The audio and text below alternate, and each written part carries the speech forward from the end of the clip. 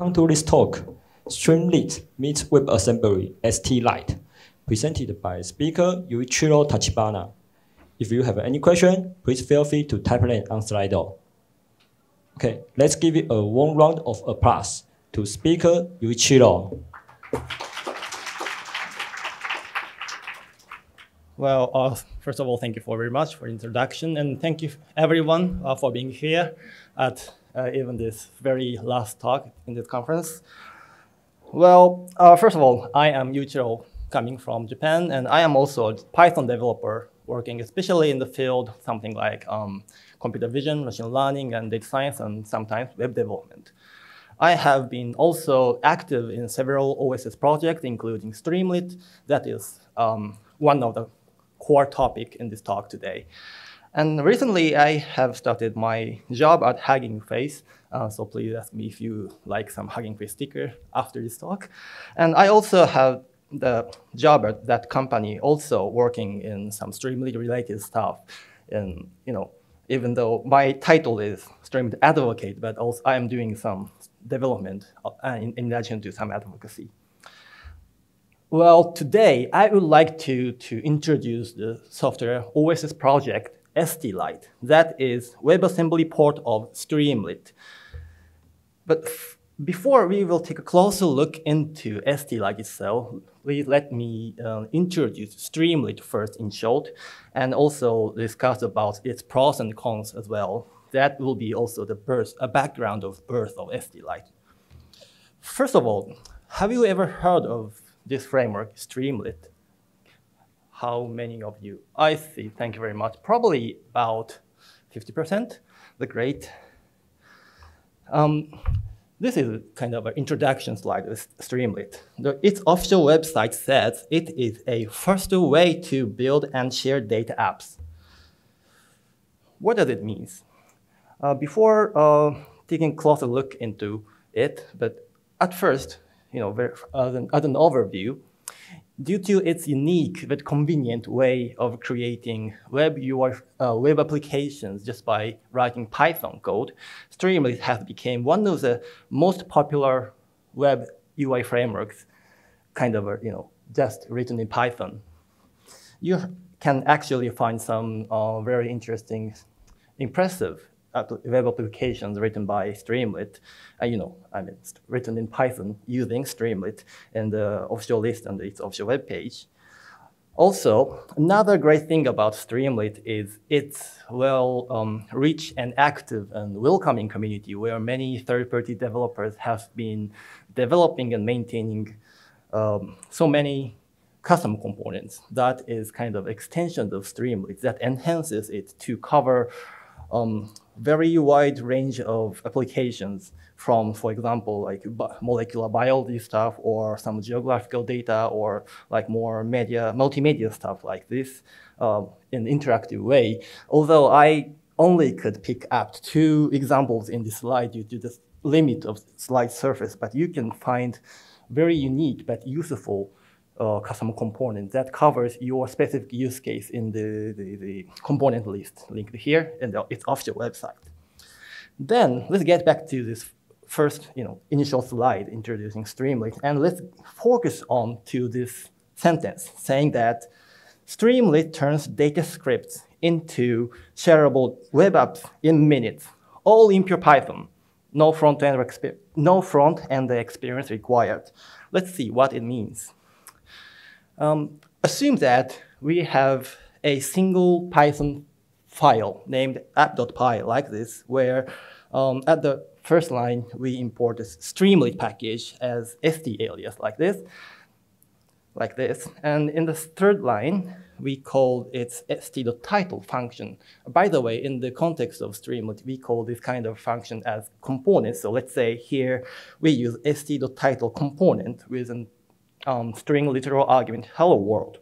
In the next line, we also use st.text input component, and we also assign its return value into the variable name, which is also used referred to in the next line inside the argument passed to the st.write component.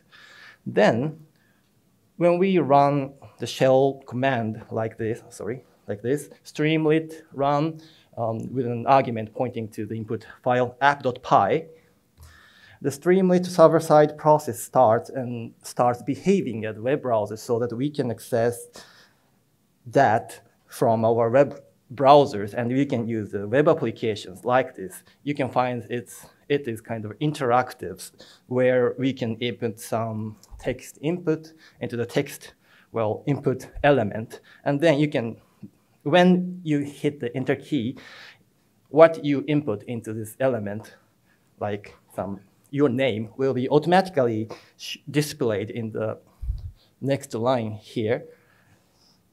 Well, what's interesting here is that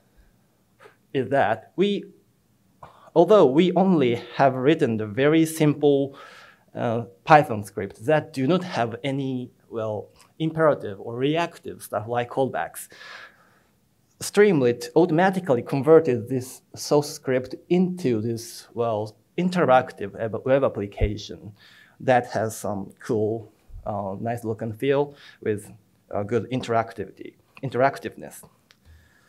That's good, right? But let's see what happens under the hood from a more technical perspective. When you start Streamlit run command like this on your server, of course, Python runtime will start, and of course, Streamlit package will be loaded onto it. That has several components like, for example, web server or static files or something, or whatever. But at this moment, let's focus on the time when we access the web server from our web browser. At this time, the static files like index.html or main.js will be loaded into the web browser through the web server, and front-end application will start running on the web browser. Then the front-end app, that is JavaScript application, will establish the bidirectional data connection connected with web server so that whenever user interact with the front-end application, for example, clicking the buttons or input text data or whatever else, the front-end application will send such kind of such a user interaction event to the web server, and on the web server, the script runner will execute the source file, like something like the app.py we have written in the previous slide, with the input data sent from the front end, so that script runner will emit the execution result from this app.py, and that will also be sent back to the front-end application so that this front-end app will re-render or update the content displayed in the front-end page like this. This is what the core of the magic Streamlit does. I think it's very cool, right? Due to this fantastic mechanism, we can create interactive web application just by writing simple Python code, right? However, we can also see this architecture as kind of traditional server-client architecture, right? So we can easily imagine that there's some type of drawbacks. For example, it serves web pages from a web server and runs script, Python script you write on the server to process the input data. Of course, we cannot use such hosted Streamlit application in an offline environment. And also, whenever we want to process some type of data with the hosted Streamlit applications, there is no data privacy because all such data must be sent to the remote host. That sometimes violates the data privacy or some policy on your organization, or especially the private company or something like that. Also, from the viewpoint of the service developers, scalability and maintainability can also be a problem because we have to set up the server with the dynamic Python runtime onto it, and we have to maintain it, forever. So here is where stlite comes in. Stlite is a port of Streamlit to WebAssembly with the concept of client-side execution. In other words, stlite, a fork of Streamlit that runs completely on web browsers with the power of Pyodide. This could be realized by the power of Pyodide. Pyodide says, its official website says Pyodide is a Python distribution for the browser and Node.js based on WebAssembly. In other words, this is a CPython interpreter compiled for WebAssembly that runs on web browsers, right? So by using Pyodide, we could convert this server-client architecture into the serverless architecture, where the server is now only serves the initial static files like main.js or index.html. And once that initial static file has been loaded onto the client side, in other words, the web browser, everything is working, is running on the web browser, even the Python parts, Python server. So we can say that here, the Streamlit server is running on the web browser. That's kind of unique architecture. So due to this conversion, converting architecture into serverless, being serverless, stlite solves these problems that I have mentioned in the previous slide. For example, offline capability, data privacy, and scalability and maintainability, as well as multi-platform capability has also been introduced. That we will preview in the next slide soon, in the following slide soon. But at this moment, please let me show you some real demos, examples, to show what is possible with stlite. Oh, sorry, we have to zoom in. The first thing I would like to show is the web page, web app, web platform that you can access this URL. That is named as stlite sharing, where you can find here is the editor view and here the preview view, where we can edit the source file. Please note that here is this file, this source code is written in Python. There is no front-end files like JS, HTML, CSS. There is no such files. We can only write Python, right? And based on these Python source files, Streamlit application is now running in this right pane like this. And this Streamlit Hello example application is one of the most well-known demo app that Streamlit users know, because this is the demo app we encounter when we walk through the quick start tutorial from on the Streamlit official website.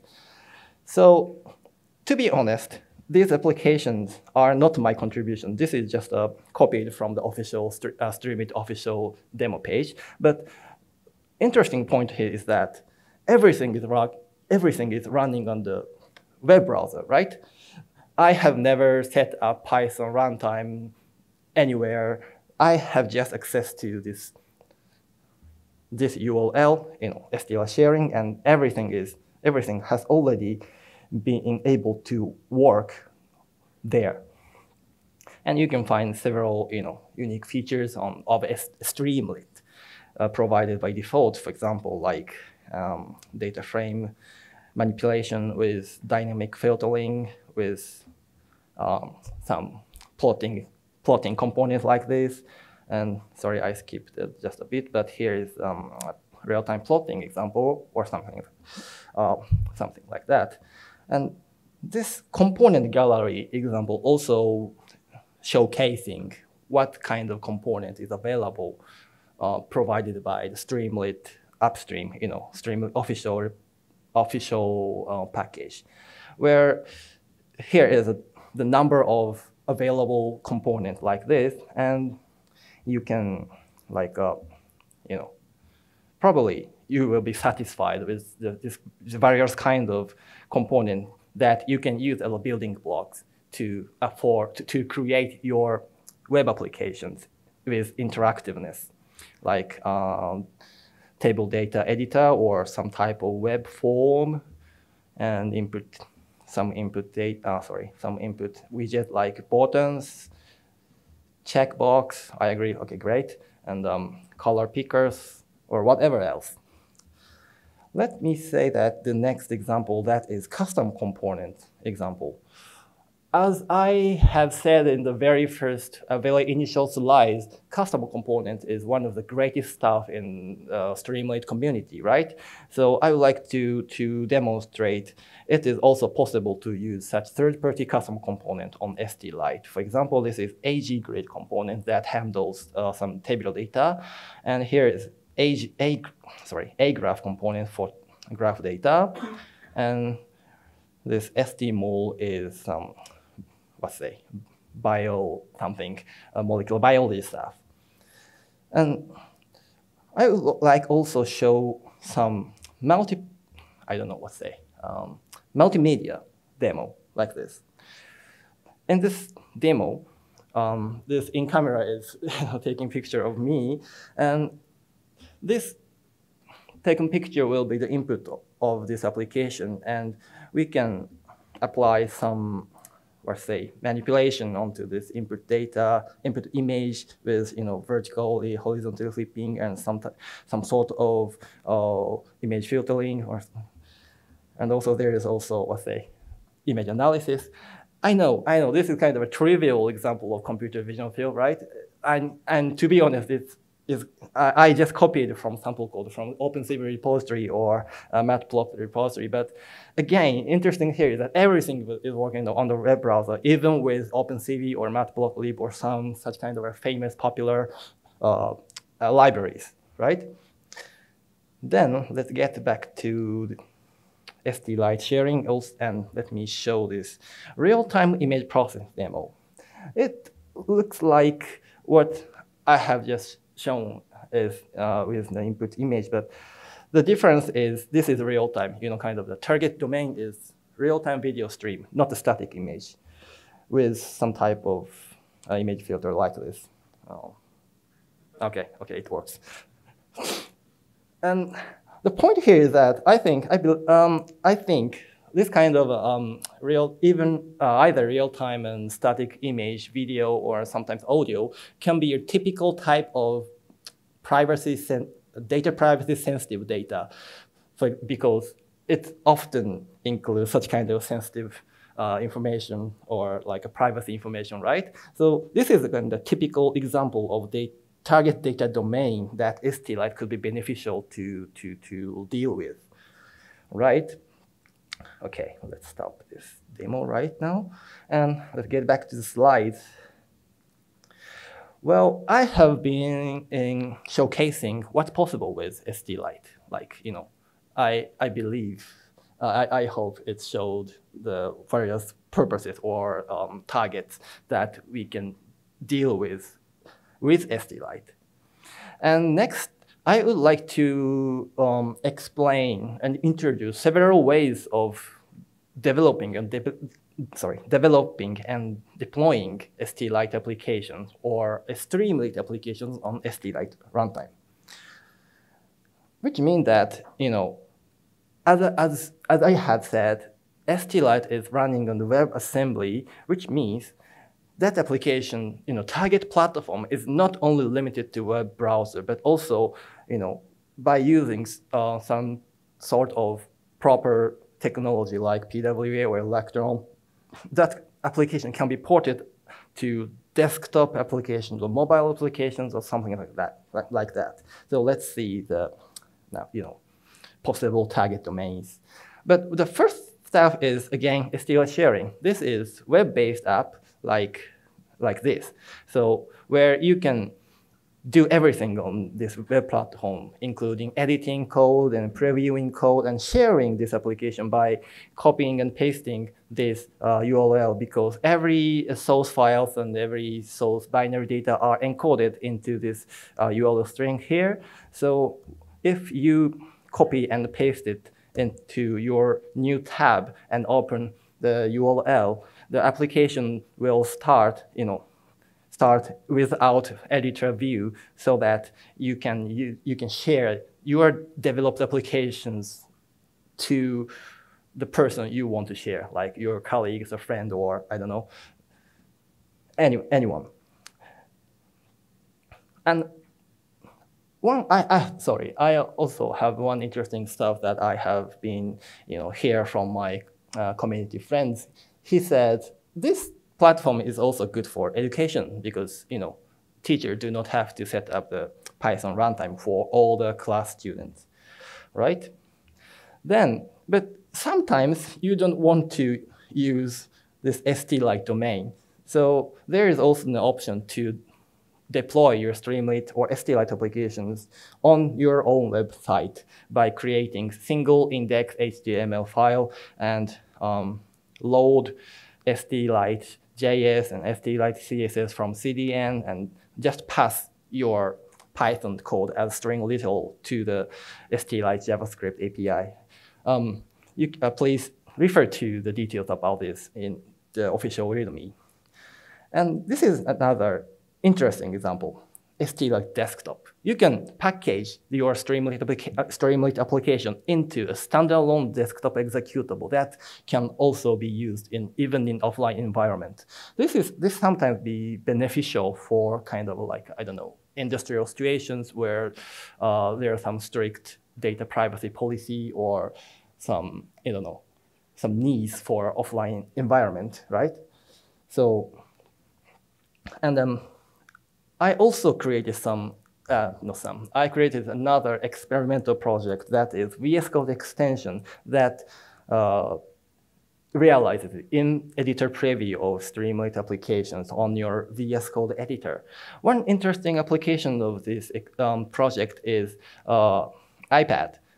Using this extension with VS Code Web, you can develop, edit, and upload, deploy Streamlit applications even on your iPad, regardless of whether it's actually needed or not. Well, but I have been explaining the good things about Streamlit and the stlite, but to be fair, I have to say that there's something that we have to take care of when you use stlite instead of Streamlit. There are some differences derived from the differences between Pyodide and the normal Python because Pyodide runs on the web browser environment that is different from the usual, normal environment where the normal Python runs. The very, most major differences is event loop, and its derived problem is async I/O because on the web page, at first let's show the example. Async IO.run cannot be available on stlite or even other Pyodide runtime because on the browser environment there is, only single event loop. So we cannot dispatch another event loop, right? So such kind of methods that create new event loop cannot be available on the web browser. So to address this concern, I introduced a top-level await special syntax for stlite runtime, stlite developers. By using it, you can use async features without creating async coroutine by async def keyword. So this could be workaround for the web browser environment. Oh, sorry, there is only 1 minute. Sorry. Well, to be honest, there is many, so the number of remaining slides, but I think there is not enough time, so let's skip to the last slide. Please note that every things that I could not explain in the limited time has been written in the official README of the stlite repository, so please refer to it if you are interested in. And I believe now you're ready to use stlite, and I hope so. Well, and at the very end, let me express my thanks for these sponsors. Again, thank you very much for listening to this talk, and please put a star in this repository if you are interested in this topic. And also, I am open or welcoming to the any feature request and bug reports. Thank you very much.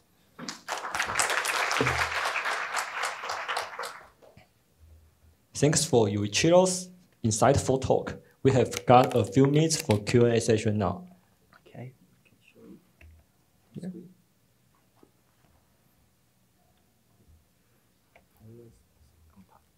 Okay.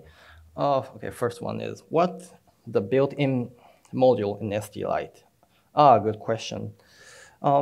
Precisely, this is not built in stlite, but built in Pyodide. So you can find the Pyodide module list or something like that.